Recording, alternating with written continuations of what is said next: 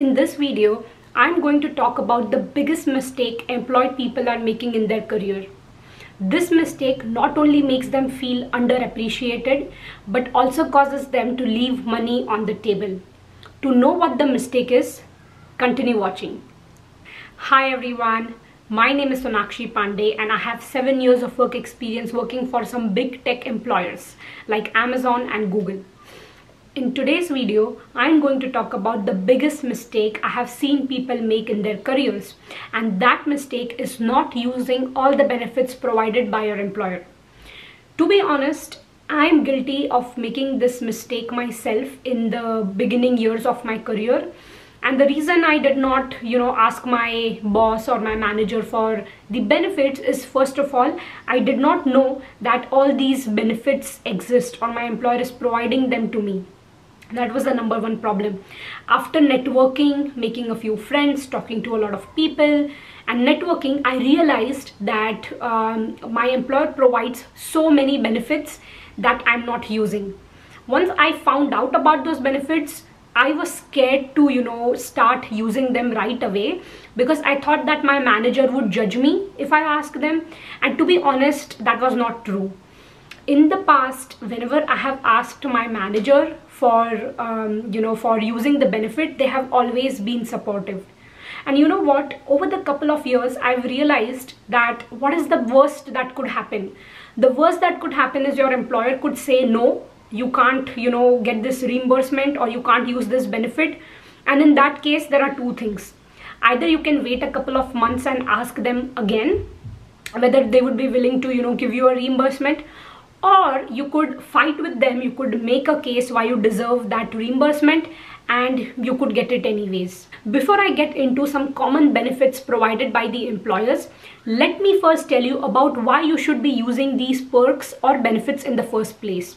So the number one reason is when you use these benefits or perks, you feel appreciated and valued.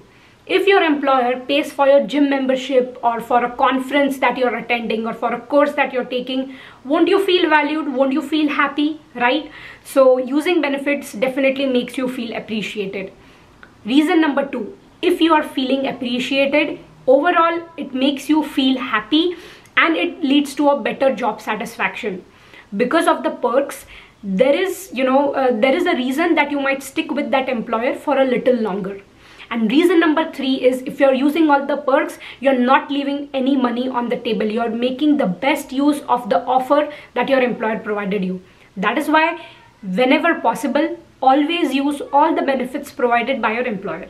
In this video, I'm not going to talk about the common benefits that your employer provides you, like health insurance, 401k or stocks. Right? The focus of this video is to talk about those uncommon benefits that you might not know your employer is providing you. So feel free to use this video as a checklist of all the perks. Then go and check if your employer is providing you any of these benefits, and if they are, then go and use those benefits. Okay? So with that, let's get right into it. So perk number one is reimbursing the employees for the gym costs. A lot of times employers are either affiliated with a few gyms or they provide you with a monthly or an annual, lump sum amount that you can use towards your health reimbursements. Perk number two is internet reimbursements. When COVID started and when all the employees started working remotely, a lot of employers started reimbursing their employees for the internet. So go and check if your employer is providing you any kind of a reimbursement for your home internet. 3. A lot of employers either partially or fully cover the costs of any workshops or conference related to your job. So I remember in 2016, I attended the Grace Hopper conference, and I remember my employer paid for not only the conference ticket but also my hotel stay and also for any miscellaneous expenses like Uber cost or food cost generated when I was attending the conference. So this is a great way for you to get a chance to attend these industry events, meet new people, network, learn something new, and take it back to your team or take it back to your employer to show them what you have learned through these events. Benefit number 4, A lot of employers out there give you a tuition reimbursement for any course that you're taking from a university. So for example, it could be a master's degree or it could be a MBA degree, and your employer might be able to cover the tuition cost fully or partially. Benefit number 5, sometimes employers provide unlimited PTO or a lot of vacation days, and I have seen so many people not use up their vacation or paid time off. Please don't do this. If you have vacation remaining, don't stack it up. Instead, I would recommend go and use those vacation days either to go out and see the world or to take a break and spend time with your friends and your family. Perk number 6, employers out there provide a lot of gadgets to increase your efficiency when you're working from home. These gadgets could be monitors, ring lights, webcams, or mobile devices, or even extra laptops. So ensure that you're aware about the perks and the gadgets that your employer is providing you, and you use them to ensure that you have 100% efficiency when working from home. Perk number 7 is option to work remotely. Now I know that since COVID is almost gone and RTO has started, a lot of employers are still providing remote work options in spite of having a return to office policy. So if you are someone who prefers to work remotely, ensure that you bring this up with your manager and talk to your employer to see if they would be able to give you or to see if they will be able to allow you to work remotely. The thing is that if you don't ask, you will not get it. So if working remotely is something that is important to you, I highly recommend talking to your employer about it. Perk number 8 is a lot of employers have in-house medical doctors or medical support. So it is very important that you are aware about all these benefits in case of an emergency. And perk number 9 is to use up the maternity or paternity leave that is provided by your employer.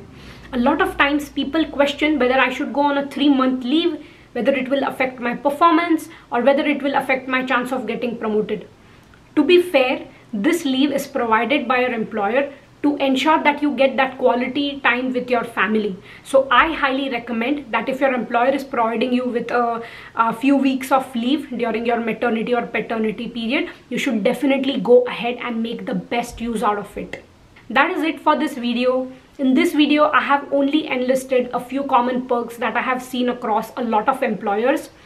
It is quite possible that your employer is providing you with some other perks that I have not listed in this video. So I highly recommend that you go back and you check all the documents and the wikis or whatever place your employee has where they list all these things.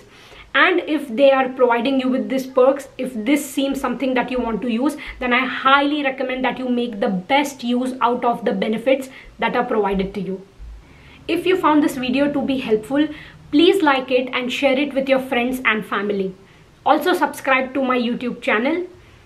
And I'm also super active on Instagram where I share a lot of fun stuff related to tech and career.